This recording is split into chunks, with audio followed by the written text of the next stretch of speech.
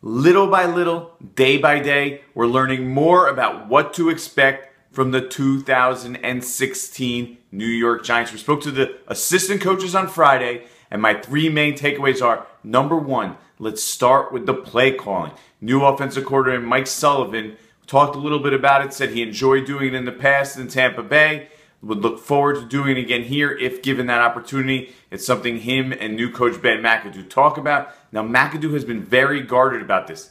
He mentioned that they've already made this decision, but they're not going to tell anybody. Now, my gut, this is just my gut, and this is a pretty big gut right now, is saying that Mike Sullivan, the offensive coordinator, is actually going to be the one to call the plays, which is a little bit of surprise because when McAdoo was hired, I thought for sure he'd be, he'd take that responsibility. He's put himself on the line and be the one to call the plays. My second takeaway, Olivier Vernon, Jason Pierre-Paul, both of them have spent most of their careers on the right side as the right defensive end, matched up against the left tackle.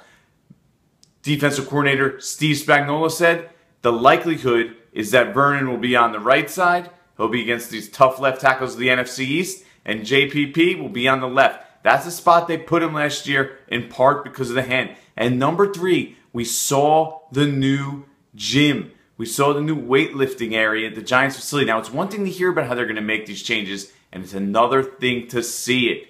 We saw just a row of Kaiser machines. You saw an entire wall, a massive collection of dumbbells. Look, these may seem like small things, but for the Giants, this is a big thing. They're trying to keep their guys healthy. And one of the things Ben McAdoo keeps saying it, they're forward thinking in this regard. That's how they're looking at it. And they're going to try to make changes in that weight room and the strength and conditioning program and keep guys healthier this season. Those are my three main takeaways from Friday. See you again soon.